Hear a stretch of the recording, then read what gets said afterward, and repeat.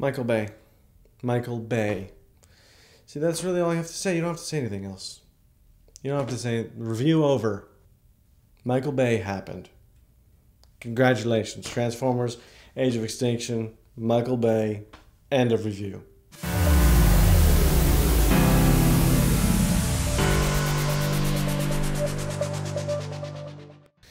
So, Transformers, Age of Extinction. A lot of things changed in this version. Shia LaBeouf is out. I heard he wasn't famous anymore, but if he wasn't famous, I don't know how I heard it. And he's not in it. And that was apparently Michael Bay's choice because he wanted to take it in a different direction. So he hires Mark Wahlberg, which Mark Wahlberg is a fine actor.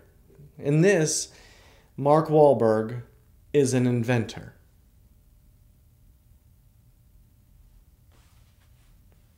Just let that sit there for a second. He's an inventor. I don't picture Mark Wahlberg sitting in a garage tinkering with mechanical, robots and stuff. I don't get that. It doesn't make any sense to me.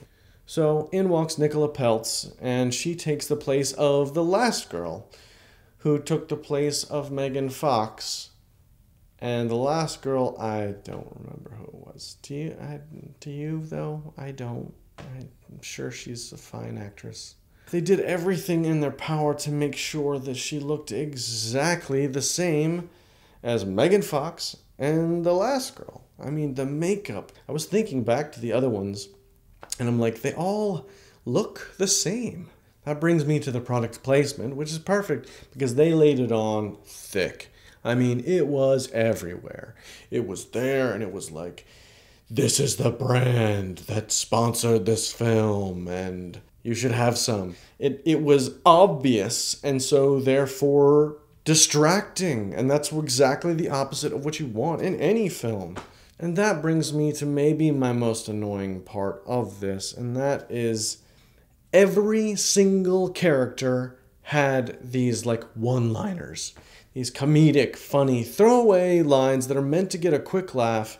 They're these little sentences in the middle of action sequences where they shoot to one guy just so he can say one silly line about the situation they're in. A lot of movies use that, where they have one character who's like the jester, and it comes off as clever and funny, and you're like, oh, he's the jokester. All right, okay, I'm down with that. But when every character in your film is the jester, oh, it's so annoying. And the movie itself is just kind of a jumbled mess. And after a while, you're like, okay, this is kind of like the last film and the one before that. I mean, there's a MacGuffin, and even in the first film, there was the Allspark, and this, it's the seed, and this is what everything is going for, and they even threw in random stuff that just came out of nowhere, and you're just like, really? You gotta borrow from that too? Why? The sword and the stone, oh my gosh, I don't... Why? Another big problem I had with the story was that they didn't stick with one character. You're halfway through the film, and all of a sudden, these people that were bit characters, the kind of people that would come on screen and you're like, okay, well, it's nice that they got a line in the movie. All of a sudden, they're in the middle of the fray. They're in the thick of it, and they're running around, and the camera's following them. I'm like, don't you have other people that you're supposed to be... Who are these people? Where did they come from? I thought you were in that scene a while ago, and then we were never going to see you again. Now you're here, and of course, you have clever one-liners that you have to throw out. These character pop-ins continued throughout the film, where all of a sudden you're like, this guy is there, and you're like, where did he come from? I didn't see you come in, and now you're here. Tell me how that happened. And it's never explained. We don't know. No one knows. I'm not even sure Michael Bay knows. There was another scene where the main characters, they have to make a choice and they have to find a way to escape or whatever. And the way that they do that, they come upon a situation. It's a crazy, outlandish situation. It's one that any normal person would look at and say, not doing that. No, absolutely not. Let's find another way. These people look at it and say, yep, there you go. Let's do it. And it's just another device to get the characters in danger so there can be some suspense and they can do some CG stuff and it'll be nice and fun. And it wasn't. It was annoying. It was stupid. The saving grace of this film is Mark Wahlberg. He brings together a good performance despite the fact that his character's backstory is completely unbelievable. He plays a very different character than Shia LaBeouf. Shia LaBeouf played a very timid, kind of a weaker character that had to kind of stay out of the fight. Mark Wahlberg has no problem. He's jumping in feet first, and he's protecting people that he loves, and he's shooting things, and he's going after things, and he's, doing Mark Wahlberg stuff. He's a bad mother bugaboo. And you like that.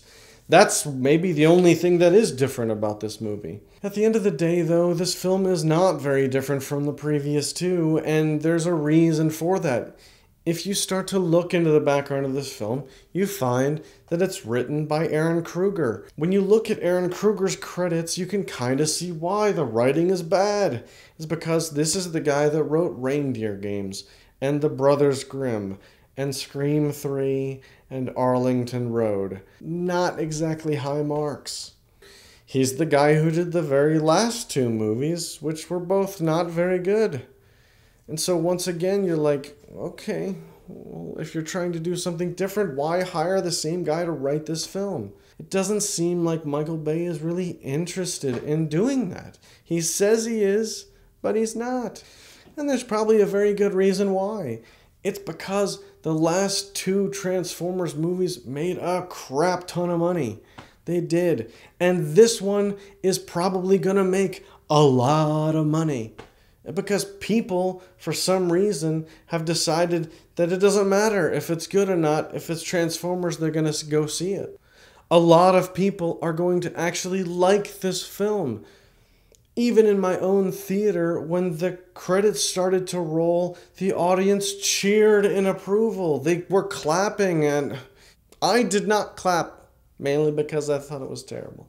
It would be like if Batman and Robin was like a box office smash, and people just completely just gave it a pass, no matter how bad it was, because it was Batman. And while Joel Schumacher would still probably be maligned, he would also be filthy, stinking rich.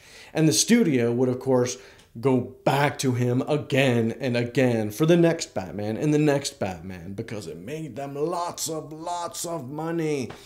But that's the problem. We don't get the change when we reward films like this.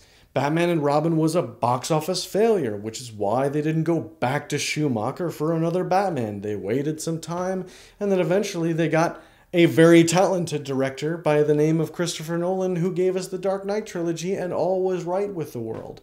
But if we keep giving Michael Bay the same tons of money, then we're gonna keep getting this kinds of stuff. As for me, I cannot in clear conscience recommend this film, which is why I'm going to give it a 2.5 out of 5. You know, this is one of those films that you could definitely wait to see on video or wait to see never.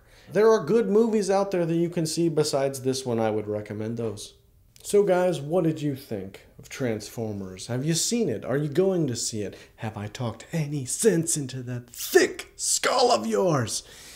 But seriously, if you like it or don't like it, you can always comment below and maybe we can talk about it. As always, if you like what you see, you can click right here and get more of beautiful me. What would be wrong with that? Not a darn thing, I assure you. Until next time, people like grapes.